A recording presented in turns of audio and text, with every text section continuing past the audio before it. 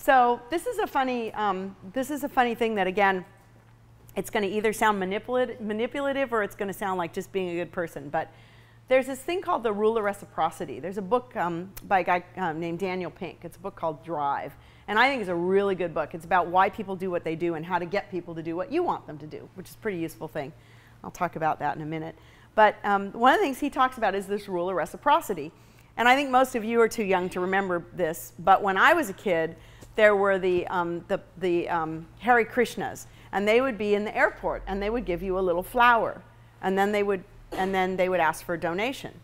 And the reason they do that is there's a psychological reason, and it isn't that you really needed that little flower to take it on the airport. In fact, they usually had a guy who would be stationed like where, this was pre-security, but where you'd go to check in because people would drop the flower in the trash can because you're not going to take a flower on the airplane with you, and they would just go pick up those flowers and use them again for the next group of people. Because it turns out that when someone gives you something, you are naturally inclined to want to give something back.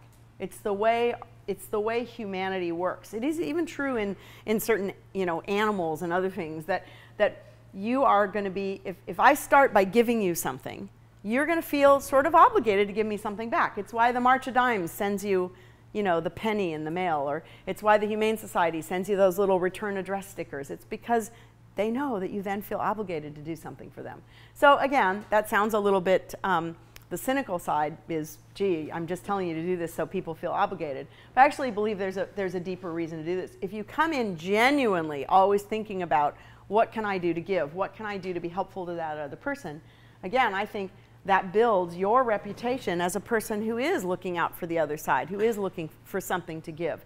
And I think that while subtly it does build this, if you want to call it a credit bank with other people, that they're going to feel like when it's time for you to get help, they're going to be willing to help you. But I also think it establishes your value, and it establishes your thoughtfulness.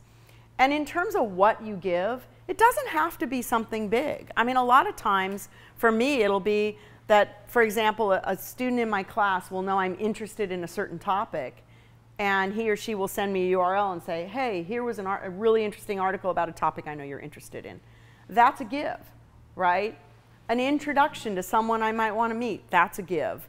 And I think you have to be a little careful about this because, again, you don't want to be a stalker. You don't want to be sending something every day where you're like, oh, God, not that person again, sending me another thing I have to read. But I think that idea of just being able to lob something to someone, and in this information age, I think a lot of times it can be a lob of that kind of thing, can be very, it puts you on someone else's radar, and I think that's good. You can also be really creative about things you can give and that open opportunities for you. And I think, again, this is people ask me all the time, how do you build a network with people that you're not naturally, in the same social circle or whatever? You can volunteer at organizations where you want to meet the other people in the organization. I've had students who've offered to do all sorts of interesting, creative things for me. Physical training, bartend at my parties, babysitting, and in return, then I give them time, right? I had one thing, I gave a speech a couple months ago, and this woman really wanted some career advice, and I was in Cincinnati, and I was giving the speech for like 300 people, and she came up to me at the end of the day, and she goes, would you have any time to meet with me? And I said, no, I'm sorry. And she goes, and I said, and I've got a 7 a.m. flight out tomorrow, I really can't. And she said, oh, really? How are you getting to the airport? And I said, I don't know, a taxi. And she said, well, I'll drive you.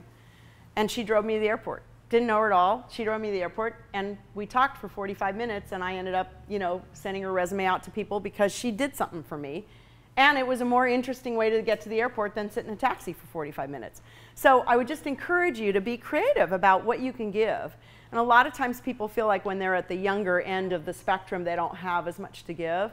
But I would encourage you that actually technology and the advancement of technology and all that, you probably natively know so much more about like what are the current apps, what's going on in mobile, what's, you know lots of interesting things, how to set your Facebook settings, that a lot of people, the next generation up from you is not as facile with. So even that is something you can offer to give. I mean, I have another student who, this sounds terrible, it sounds like all I do is exploit my students, but it's actually true. Another student who helps me with my network issues, right? And then in exchange, I give them advice. And I answer their questions, and I try to connect them with people that are important to me. Dog sitters, I'm big on dog sitters, so if anybody likes to babysit dogs.